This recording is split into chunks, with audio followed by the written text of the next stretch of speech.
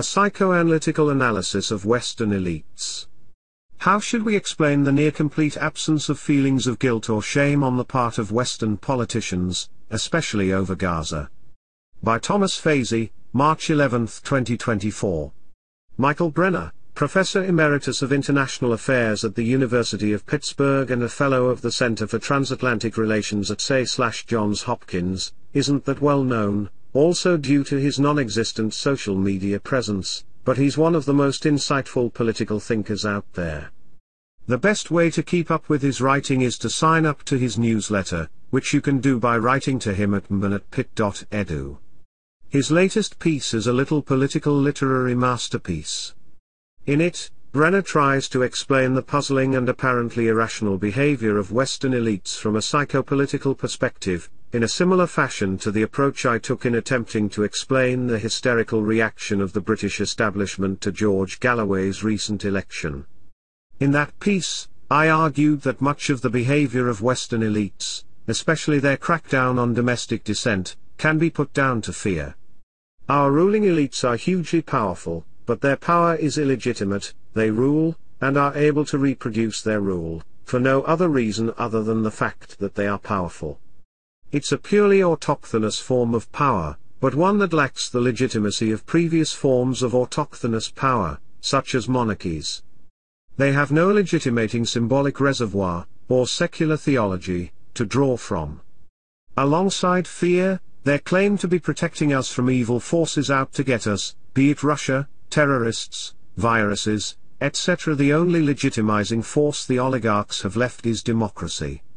The vote is ultimately the only thing that lends some legitimacy to their de facto absolute rule. This is why they go to great lengths to control the democratic process, but can't afford to do away with it altogether. Because, if they were to do so, all that would be left would be raw, naked elite rule, revealed in all its illegitimacy. But even this so-called democratic legitimacy is wearing increasingly thin, and elites know this.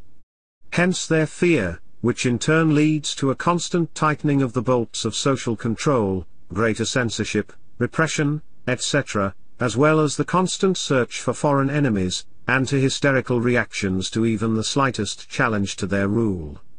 Brenner reaches a similar conclusion: deep down, Western elites are scared, fearful and agitated, he writes, but argues that this in itself isn't sufficient to explain their apparent lack of guilt or shame, nor their apparent obliviousness to the self-defeating nature of the actions, from a strategic perspective. In order to explain this, Brenner draws on a rather wide range of philosophical and psychoanalytical insights. This is the most salient part of his analysis in my opinion. Western leaders are experiencing two stunning events: defeat in Ukraine, and genocide in Palestine. The first is humiliating, the other shameful. Yet, they feel no humiliation or shame. Their actions show vividly that those sentiments are alien to them, unable to penetrate the entrenched barriers of dogma, arrogance, and deep-seated insecurities. How should one explain this near-complete absence of feelings of guilt or shame, especially over Gaza, of being humiliated in the eyes of the world? In conditions of nihilism, matters of conscience are moot. For the implicit rejection of norms, rules, and laws frees the individual self to do whatever impulses or ideas, or selfish interests impel it. With the superego dissolved, there is no felt obligation to judge oneself in reference to any external or abstract standard. Narcissistic tendencies flourish. A similar psychology obviates the requirement for experiencing shame. That is something that can only exist if we subjectively are part of a social grouping wherein personal status, and sense of worth, depend on how others view us and whether they grant us respect. In the absence of such a communal identity, with its attendant sensitivity to its opinion, shame can exist only in the perverse form of regret that one has been unable to meet the demanding, all-consuming need for self-gratification. That applies to nations as well. The mindset described by Brenner is well known in psychology, it's called psychopathy. As a paper on the topic explains, individuals with high levels of psychopathic tendencies tend to show a lack of guilt, a lack of empathic concern, and a disregard for the impact of their decisions on others. Psychopathy is a personality construct characterized by impaired social-emotional processing combined with a tendency to display disruptive and antisocial behaviors.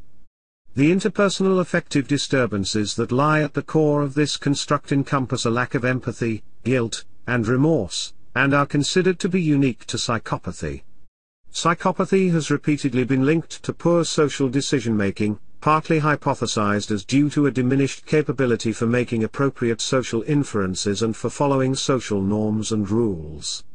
I find the last paragraph particularly interesting because a specific trait of the behavior of Western elites in the current historical phase, beyond their ability to engage in, or support, crimes against humanity on a mass scale with no apparent remorse/guilt, a psychological trait that arguably could be applied to most state leaders throughout human history, is precisely their apparent inability to infer the way in which their actions are perceived by others, in this case the wider international community. Hence their pursuit of policies which are having the effect of weakening, at every turn, the legitimacy of the Western-led international order. So perhaps what we are dealing with in Western societies isn't just rule by the oligarchy, but more specifically, and more disturbingly, rule by a psychopathic oligarchy, a pathocracy. This podcast was brought to you by BG Media App and barglobal.net. Please subscribe, like, and share this video. It does help support our productions. Also, please download the BG Media app to access the best works of the world's authors rendered in audiobooks, along with great experience through music, podcasts, and vodcasts.